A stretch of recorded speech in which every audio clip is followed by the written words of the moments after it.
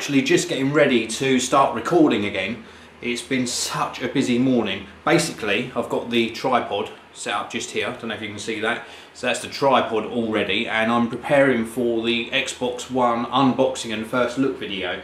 And it hasn't even been delivered yet, but I'm just trying to get sort of ahead of the game on this one. The only thing that's actually turned up so far are these. I've got this, which is a Kinect camera TV clip and wall mount for the Xbox One.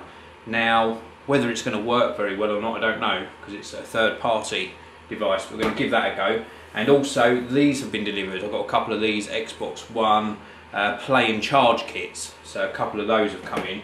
But the console hasn't been delivered. The games haven't been delivered. In fact, two of the games I've got to go and pick up because we're doing a trade-in where we just pay the extra £10 to trade in the current gen games with the next gen games, and we're doing that with Call of Duty Ghosts and FIFA 14. So we get the new Xbox One versions for just £10, which seems like a pretty good deal to me. While I'm waiting for that delivery to turn up, I'm going to do some editing, upload yesterday's video, and probably have a cup of tea. In fact, I will definitely have a cup of tea or two. Whoa, I have been so busy. I can only apologise. This will be a very short video because not only did I do the unboxing and first look of the Xbox One, I also set it up, so it's down there in the setup. You can see the Xbox 360 on the bottom, Xbox One taking pride of place just there. Also set up the Kinect just up there. I had to prop it up on some books. Oh, and also I got the FIFA 14 download started. Day one achievement, not really sure what that achieved. This is the controller, looking good. Play and charge kit installed, so I've got to get that charging.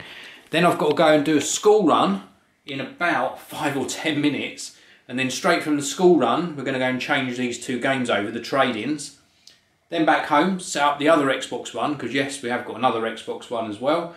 And then this evening I will let you know what I think of I'm a Celebrity, Get Me Out of Here, because even though I'm super excited to play the Xbox One, I will still be watching that during the evening. So as you can tell, it is now dark and I'm still working on an edit.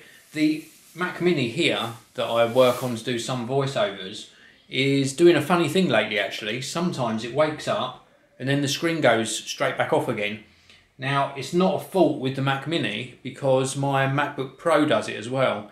You just sort of wake it up and you put your password in to sign in, and then it just goes straight away back to a black screen, and then there you go, it's just come on again. So it's asking me to sign in again.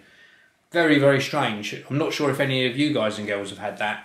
It's running Mac OS 10 Snow Leopard on this one and Mavericks on the MacBook Pro, so it's not even just for a particular version of the operating system. Very strange. So it's now late in the evening and I'm watching I'm a Celebrity, Get Me Out of Here while I'm recording this. It's probably because I'm so tired this evening that I'm not enjoying it so much. It's still really good, and the two new celebrities that are now working their way through the night for stars, and then they join the camp in the morning. I think that's a really nice twist. You can hear them screaming in the background actually.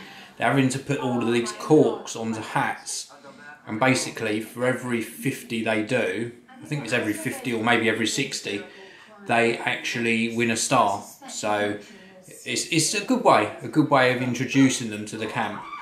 So that's it for this video for today. Thank you very much for taking the time out of your day to watch it. I've had some great fun today with the Xbox One, and I will share more about my experience with it over the coming weeks. I'll see you all in the next one.